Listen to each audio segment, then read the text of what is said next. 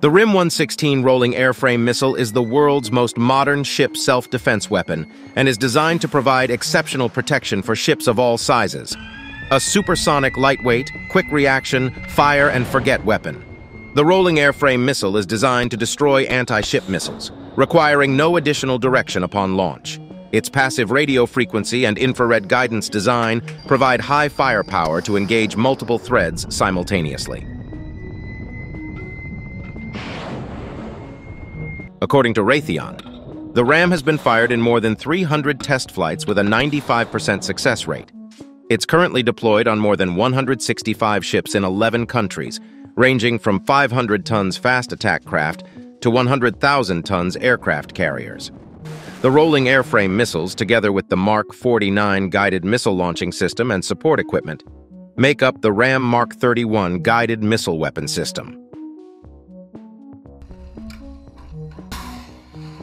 The Mark 144 guided missile launcher unit weighs 12,736 pounds and stores 21 missiles.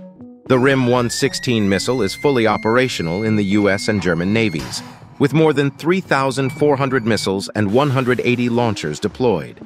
It's installed on the majority of new U.S. Navy ship classes, including the Wasp-class amphibious assault ships, America-class amphibious assault ships, Gerald R. Ford-class aircraft carriers, San Antonio-class amphibious transport dock ships, Whidbey Island-class dock landing ships, Harper's Ferry-class dock landing ships, and littoral combat ships.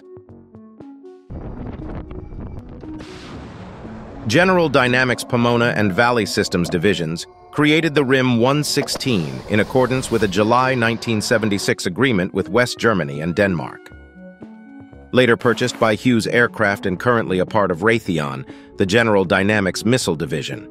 Denmark withdrew from the program, but the U.S. Navy entered as a key participant.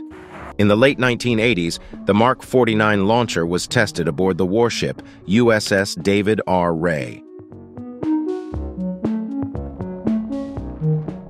The first 30 missiles were built in the fiscal year 1985, and they became operational on November 14, 1992, on board USS Peleliu.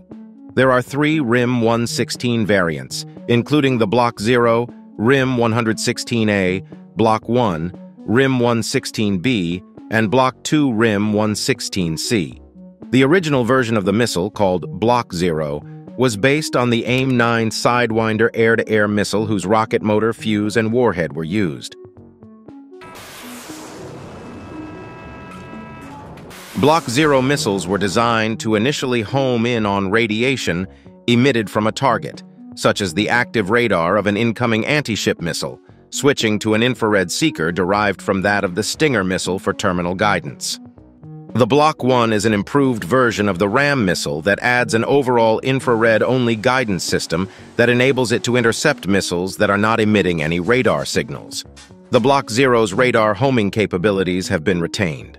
The Block 2 variant, the latest evolution in the development of the RAM missile, has a larger rocket motor, an advanced control section, and an enhanced radio frequency receiver capable of detecting the quietest of threat emitters.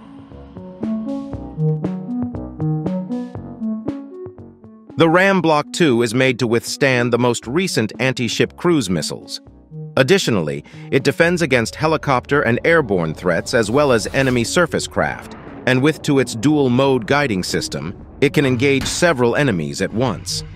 As Rick Nelson, Vice President of Naval Area and Mission Defense for Raytheon Missile Systems, put it, RAM has been defending naval ships for 3 decades, and the enhanced Block 2 variant enables vital defense of our warfighters far into the future.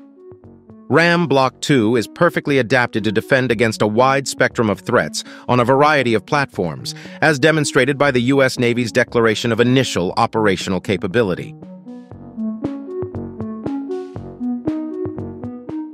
After being given to the Navy in July 2014, Block 2 has since undergone testing.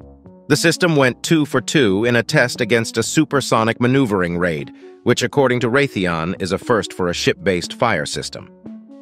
RAM is a very successful 40-year joint U.S.-Germany project that has saved the American taxpayer more than $800 million in costs, while also providing one of the most effective anti-ship cruise missile defense systems in the world.